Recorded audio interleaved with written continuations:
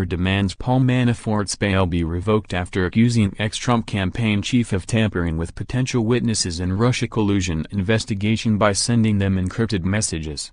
Special Counsel Robert Mueller wants President Donald Trump's former campaign manager Paul Manafort to be put in jail while he awaits trial because he allegedly tampered with witnesses. Mueller filed a motion in federal court asking a judge to revoke Manafort's bail, according to the New York Times. Manafort has been indicted for financial crimes related to his work as a lobbyist for foreign actors.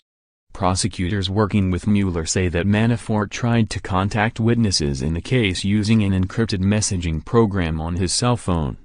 Mueller is now asking a judge to either revise the terms of his release or revoke it entirely, which could mean he will have to stay in jail until his trial.